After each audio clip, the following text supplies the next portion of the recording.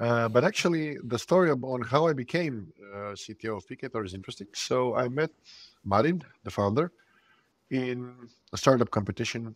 I had my own small idea for a startup. He had Peekator, and he was at that time solo, and he was completely non-technical. But he knew that he wanted to build. At the time, it was supposed to be like Uber for mystery shopping.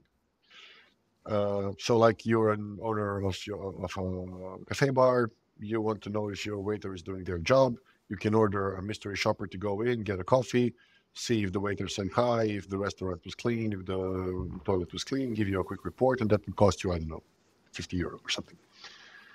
And he was non-technical, and he came with that story, and so we met. He's a fun guy. We had great time in that startup company, Rijeka. That was really cool. And then we haven't seen each other in a while, but as we befriended on Facebook and on LinkedIn and whatnot, I could see that he was posting, creating content, and every now and then it would pop up, and he was bringing up new content. He was bringing up new stories.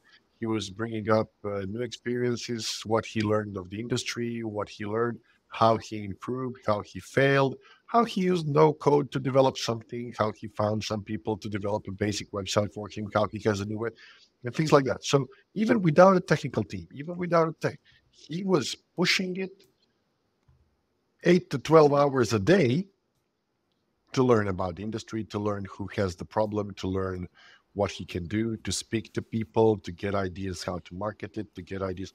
So there's a ton of things that a non-technical founder not can do, but must do in order to get a startup running. The development is just a small part of it. The whole experience includes building a business around the product. The product doesn't sell itself. You need a business around the product. And Marin was great there. And actually, in, I don't know, 8 months after that, we got together because he needed help.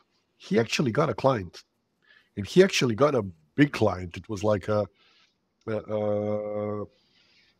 furniture house that had operations in Croatia, that has like at least 50 stores in Croatia. We need Peekator needed to do some surveying for them and all of that.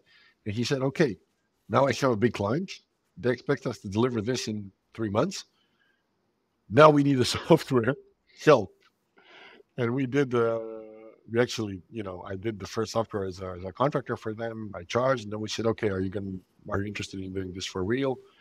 And I was. And now 4 years later, we have a big platform. We have a company in the UK. We have people using it. It's awesome and things like that.